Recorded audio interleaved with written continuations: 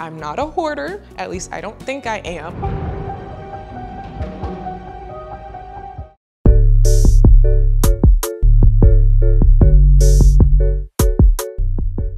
Hey guys, what's up? It's Raven, and on this episode of Ray GTV, that's like HGTV, but it's me, Ray Baby Ray, we are going to be tackling my extremely junky, extremely cluttered two-car garage.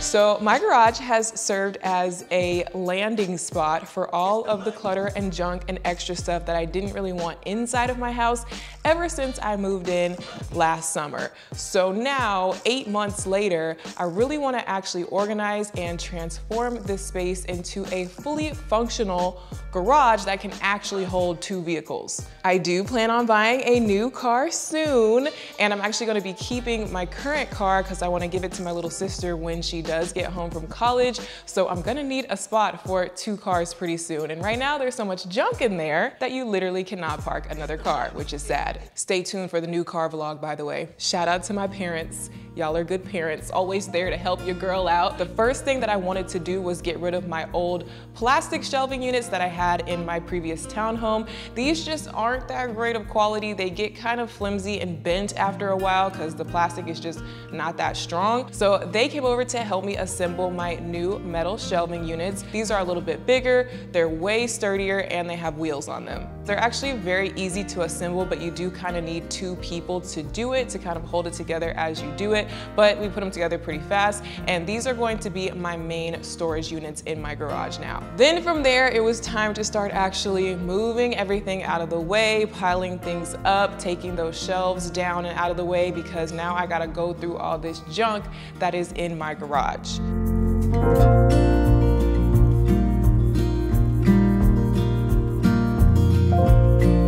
So like I said, I have a lot of stuff in this garage. It has like furniture pieces in there. It has birthday supplies. It has old stuff from college. It has boxes and bins and supplies for every type of craft. Just all types of junk and randomness and stuff that I didn't even know was in there. Can you drive it? Swerving, ooh. And since a lot of things were piled up just on the floor, it gave a space for bugs to come and crawl under and die. So there was like a huge cricket graveyard in all the corners of my garage. In the arms of an angel. And that's the problem with just piling everything on the floor and not having proper shelving or hooks or bins for stuff, is that it just gets so dirty and nasty and infested. And like after a while, you're not even wanna like, I didn't even wanna touch some of the stuff that was sitting on my garage floor because I was scared to lift it up and see what was gonna crawl out from under it. So my mom suggested that we kind of treat this like an episode of Hoarders. So we're gonna just divide this up into piles.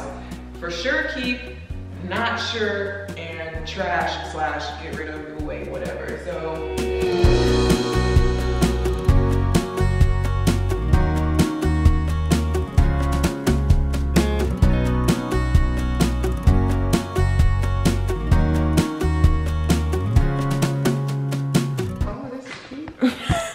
What do you mean?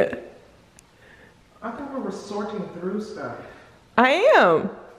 Okay, that's stuff you need to sort through, not that you're definitely keeping. This the bones. Somewhere to sit. These bins are good bins, but y'all can take them off because they don't match my aesthetic. What you think? I want some raggedy, unmatchable bins. Yes. You think my garage is that caliber? Do you need these or no? Yeah, okay, so take. All my bins have white lids, or clear, or color coded. I'm not a hoarder. At least I don't think I am. My wall tree is still in good shape. So where would you like to hang your wall tree come next Christmas? Like in the guest room? Please don't. You think it's ugly? No, I just think it's past its prime. It's seen better days. It's not useful anymore. Listen, if you want to keep it, that's your business.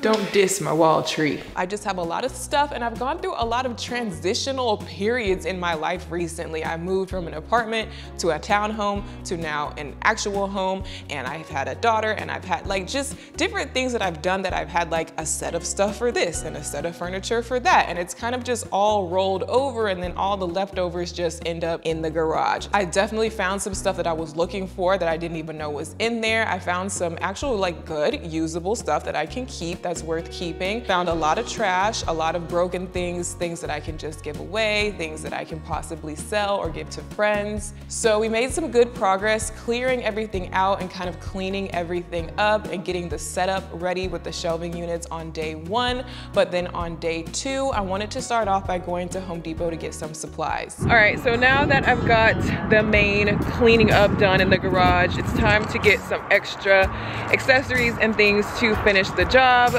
So we are here at the Home Depot. Basically what I'm trying to do is create one wall of storage with all the shelving units and bins, and the opposite wall is going to be filled with hooks to just take some of those heavier, bulky items and get them up off of the floor, hang them up on the wall so that they're not collecting dust and bugs like they were before. Okay, so I'm gonna get 2 of these, probably this one for my big Christmas wreath and this one for the stroller. So I feel like I need a ladder, a real big girl, well, a semi-big girl ladder, because all I have is a little step stool and there are a lot of high areas in my house. Because the point is I need something tall, taller than the little step stool I have.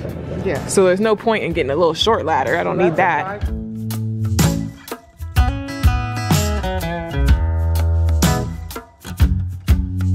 6-foot ladder. These are just different like weight capacities, like heavy duty, but I don't need a heavy duty one. I just need something that can basically hold me or my parents or whoever. So this one holds 225 pounds, which is good. I can easily carry it myself, so that's good. Also, while I was at Home Depot, I wanted to go ahead and stock up on some kind of garage slash tools slash household supplies. I feel like everybody, whether you live in an apartment or you're single or you're married, you should always have like a good set of tools and emergency items, because you never know when you might run into a problem, and it's really nice to have these things on hand. Tape measure is something I use all the time and can't ever, I have like a little cheapo one that I can never find. So tape measure, check.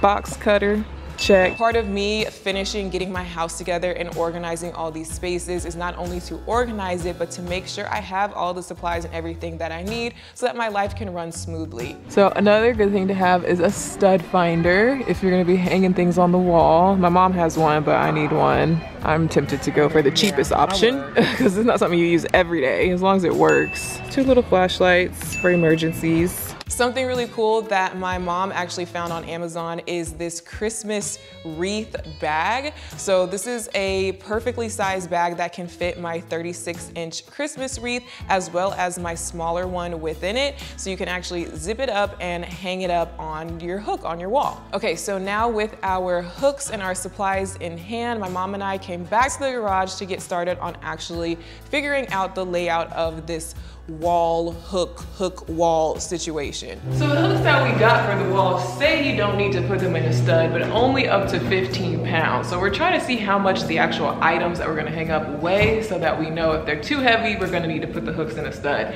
So I'm going to stand on the scale and hold the items.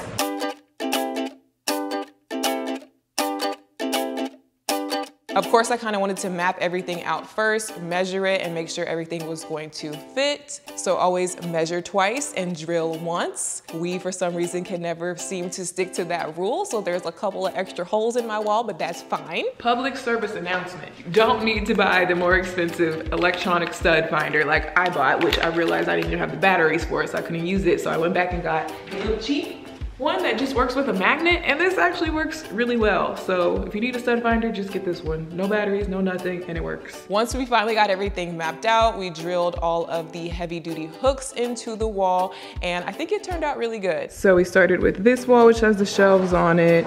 Then we did the opposite wall, which has the hooks on it. Over on the other wall that has the door that goes into my house, I had these white cubby shelves, which I thought about keeping, but honestly, it's just another place to collect unnecessary clutter, and they're kind of an eyesore because they're kind of old and dingy. I've had them for a few years. So I decided to just put those in the giveaway pile and clear that space out to hang my broom hook mechanism. This thing really comes in handy because it's a great organizational tool to be able to have all your things with sticks, things with poles, brooms and mops and outdoor thingy majiggies if you have like a rake or a hoe. I don't have that many of them, but I might need to get some in the future, so I wanted to make sure I have plenty of spots. These are just things that I would rather have hanging nicely in the garage than piled up somewhere inside of my house. Another thing that I did was transfer over my large buckets of house paint that my builders had given me into smaller actual paint buckets that are just easier to manage and more airtight. The builder gave me these giant buckets of paint, but they don't really seal closed that well anymore. The paint is starting to dry out and get really chunky. Honestly, I'm probably gonna need to buy new paint if I ever need like a large amount of it, but the real reason why I'm keeping it is just for touch-ups around the house, so it should be fine. I should still be able to use a little bit of the chunky paint to do touch-ups. That's why I wanted to keep it in a smaller actual airtight container. That way I can easily bring my little bucket into the house and do some touch-ups if I need to. And when this paint fully goes bad, I'll just buy a whole new can. After putting all of the final items either up on their hooks or in a bin on the shelf, that was it, and this is the finished result.